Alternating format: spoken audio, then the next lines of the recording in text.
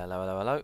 So let's just do how to add a deformer inside Modo and inside Max. I'm going to use 601, but it works the same in 701. It's just that in Vista my right hand click menus do not show up in the video. They do show up in the viewport, but I think the OpenGL doesn't want to be recorded by Camtasia for some reason.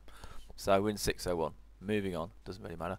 So we have a box in here with a which is subd. Press the tab key to subd it, or press the tab key to unsubd it, and subd it again. There we go. So I've got a little mesh. We need to group it, so hold down Control and press G to group it. So it's now in a group. Let's select the mesh again, and we'll right hand click, and we will add a deformer. And the type of effector we're going to add is a Vortex Effector, because in that we've got twist and tapering and spiral radius and whatever, so we can do a couple of things in there. So when we add that in, it sort of makes a little gizmo about the same size as the actual object, which is quite nice and it's quite visually appealing. The only problem we've got at the moment is if I select my group, which is this, and if I hit move and I move my group, you'll notice that the vortex is not moving with it, which you may want to do. You may want to push your model through this deformer to give it different results, but you mainly think I want this deformer to move along with my object, so I can have like a pillar that gets twisted and bends over or tapers or whatever, and then I can animate that pillar or whatever it's going to be, like a gate post or something, wherever I want. So I want this to go with it. So let's sort that out. Stop waffling, Stephen, and get on with it. Right. So Vortex Effect is currently outside the group. I found the easiest way to do this. If you try and group things and parent things, it sort of screams and kicks at you. So the easiest way of doing that is you get your Vortex Effector, click and drag, hold it, and if you go in above the mesh and below your group locator folder, so where it's currently highlighted in sort of like an orange colour, and then this is just left hand mouse click, then just let go. That is now within that group and it's in the right place now. So if I get my group locator and I move this around, now the vortex deformer, or whichever deformer you're using, goes with it. Right, so all cool and groovy with that. Let's go and animate this. So auto key is here, and apparently it's doing it's not off, it's animated, it's everything. We're going to animate everything. Okay, so there we go. So we should be able to now select our group locator which we've got and basically click and drag it, and if you look on the timeline here, it's added a little white tick, which means it's added a keyframe. So let's drag along with left hand mouse to frame 10, and we're going to move along to about there. Add a new keyframe, and we'll just go, yeah, that's all cool.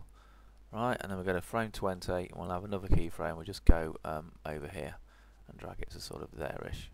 How about there? Okay, so now we get basically it moves along here and it moves along here. Okay, so we've got an item moving. Now we can do some deforming. So what we need to now go down to is the Vortex Effector. So on frame 0, I'm going to go to where it says twist and add a 90-degree twist. Okay, then I'm going to go and drag up to frame 10. I'm going to untwist it, just wipe over this and hit 0 and hit enter. That untwists it.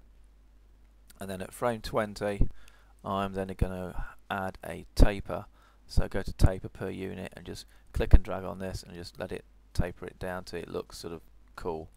The only thing I need to do now is it's only got I need to go back to frame 10 to then say it's on 0 now. 0. And what we should have, there we go, so it tapers, it detapers, and then it retwists.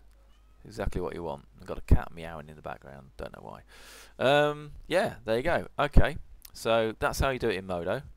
The only sort of thing you have to really think of is just putting your Vortex Effector inside the group. That's the only thing that I had to really work out. Other than that, it's really easy. And just to show you as a comparison over in Max, same idea. Press auto key, go to frame 10. We'll just move it over to there, go to frame 20, move it over to there. So we've got the same sort of thing happening, yeah. We need to put some deformers on, so let's switch auto key off for a second. Let's put a taper on, I should put a twist on first, then we'll put a taper on somewhere. Where's taper? There we go. So auto key's all cool. Let's go to twist, and we'll put 90. There we go, got a 90-degree twist. We're going to go to 10. I'm going to right hand click on the spinners, set it to 0. Then I'm going to go to frame 20, and I'm going to go to taper. I'm just going to go and taper it down. And you've got an added thing in Max, you can have a little bit of a curve on it, so that's quite nice. But we just need to go back to frame 10, yeah, and just 0 that out to kill those keyframes, so it starts from there. So we've got a taper, and then we've got a twist, and then we've got a taper. So end up with the same idea. So there you go.